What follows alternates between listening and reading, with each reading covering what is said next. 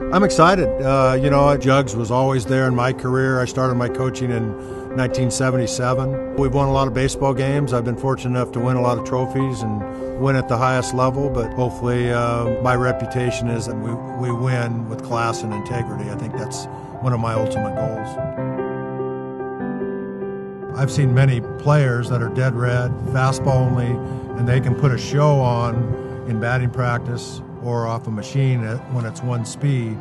But the big revealer of whether they can hit or not will be the fastball changeup. So the fastball change is a great revealer of balance and vision, and for me it gives you answers of whether a kid, when you're first seeing him and evaluating him, might translate into whether he's going to be able to hit off a real pitcher. It's one thing to be able to catch up with a Division I pitcher that's throwing low 90s, but the real determining factor on a college hitter, can you hit off-speed pitches? In college, the largest percentage of pitches in RBI positions are off-speed pitches. So you're finding out if a guy is going to be an RBI potential guy or not based on the fastball change technology.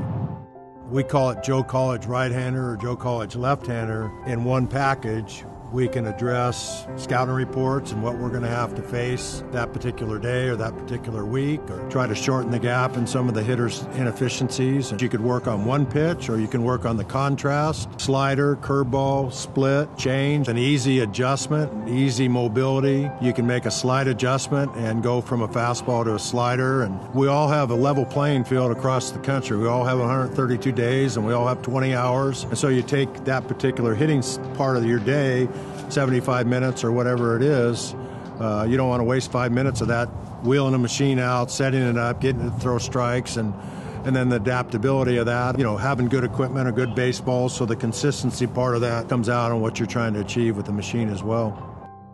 Well, I think, the other thing that I respect about JUGS is they've always made it financially friendly for Little League coaches. I have a son-in-law that has 4 daughters that play softball. He's got the one-wheel JUGS softball machine. It helps a dad who can't throw batting practice or wants to instruct, and it's a very affordable piece of machinery that's as good as it gets in the industry. Some of the other machines that have tried to duplicate what this machine provides are not nearly as consistent, and so I think JUGS is going to dominate the field in this technology with the contrast of speeds and the different kinds of pitches.